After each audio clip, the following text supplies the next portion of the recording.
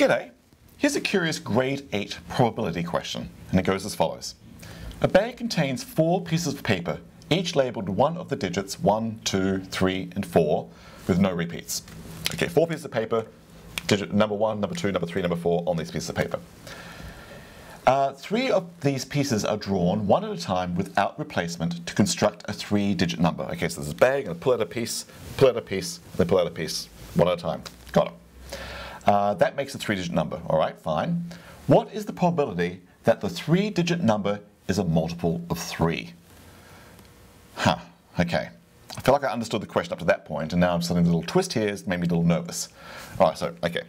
So don't really know what I need to do and how to go about it. I'm just going to do strategy number 2, which is just do something.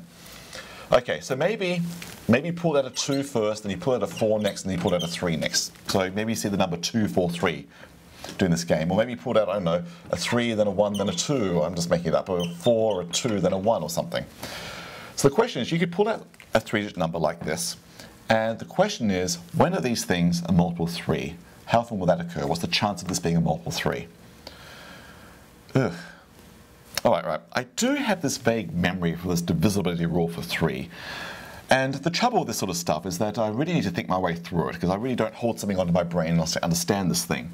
How could I tell if 243, for example, is a multiple of 3? I mean, obviously I can think of 240, I think 24, that's like 8, so 80 and 1, so that's definitely a multiple of 3. But if I didn't have it in my head, what's that rule for multiple of 3? So what I'm going to do here is really just try to get multiples of 3-ness in my head. So when I say 243, what do I really mean? I mean 2 hundreds plus 4 tens plus 3. Actually, this is not what I wrote. Let me write what I literally said. 2 hundreds is more like it, plus 4 tens, and I guess 3 ones. Now, people look at this sort of thing, and they notice that the number 100 is very close to multiple of 3. In fact, it's 1 off. In fact, 100 is 99 plus 1. And 10 is very close to multiple of 3. It's actually 1 off.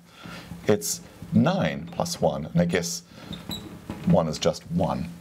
So if you like, I'm just playing with ideas, I've got 2 times 99 plus a 2, and a 4 times 99 plus a 4, and I've got a 3 times a 1, just a 3. Well, that's already a multiple of 3, don't have to worry about that. That's already a multiple of 3, don't have to worry about that. All I have to worry about is the 2 plus the 4 plus the 3. Aha! So to tell if something is a multiple of 3, all you have to worry about is the sum of the digits of the number. That's it.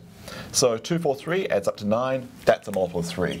3 plus 1 plus 2 adds up to 6, that's a multiple of 3. 4 plus 2 plus 1 adds up to 7, that's not a multiple of 3. Hang on, that was a sidetrack. What was the question? What are we doing? We've got these 4 cards, pull out numbers 1, 2, 3, and 4, get a 3-digit number like this. What's the probability they give you a multiple of 3? That is, what are the chances the 3 digits you get add up to a multiple of 3? Okay, what do? How do I do that? I spent all this time just understanding the question and understanding the mathematics of multiples of 3. Well, the interesting thing here is that if all that matters is the sum of the digits, 2, 4, 3, and 4, 2, 3, and 3, 2, 4, in some sense, are all going to be the same mathematics, all giving the multiples of 3. So, what makes these numbers the same? I guess they're all the ones that leave the 1 behind. So anything that leaves a 1 behind, as the 4th card still in that bag, is going to give me a multiple of 3. Aha. Now I feel like I've got a route on how to think about this. If the 1's left behind, I'm guaranteed to get a multiple of 3. If a 2's left behind, I have to think about it. If a 3's left behind, I have to think about it. If a 4's left behind, I have to think about it. But I bet I can think about those 3 other cases, and maybe that probability will come clear. When I'm in the case where 1 is left behind, or whatever I need left behind, that feels a bit easier than trying to count all the 3-digit numbers I can have. Now I have to count the numbers that are left behind.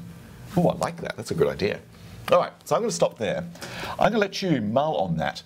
Can we focus our thinking on what's left behind and answer the question that way? Because that would be really cool if that works out.